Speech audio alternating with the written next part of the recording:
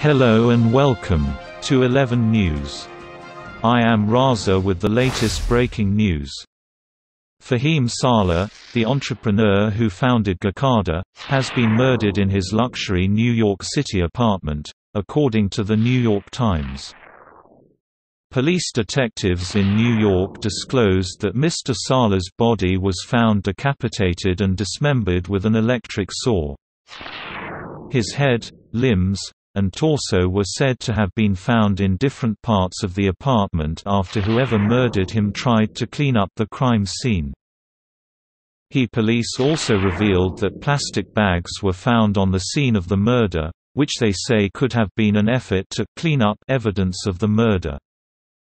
The casualty was identified as 33 years old, Fahim Saleh, tech entrepreneur and Gokada founder who owned the apartment.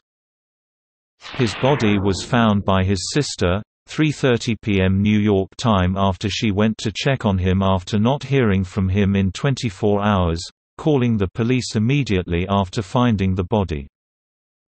Police also believe his sister's arrival may have interrupted the evidence cleanup, as the electric saw was still plugged in. Police are investigating it as a case of homicide.